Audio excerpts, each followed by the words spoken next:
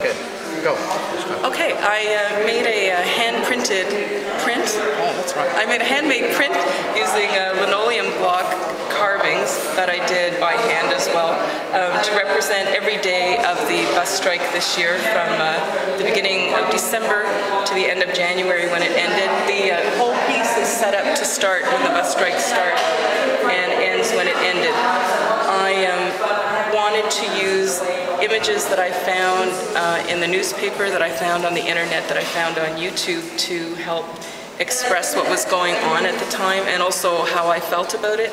I was working in German Expressionist style, which is a style used in the 20s and 30s using linoleum and woodblock as political protest, because you can carve very quickly and just make it and get it out there, and that's how these were made very quickly as well.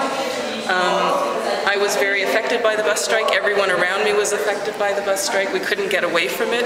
It consumed the 2 months that it was going on, and I just wanted to document it because I went through it. I was working on this project, and the two meshed perfectly for me.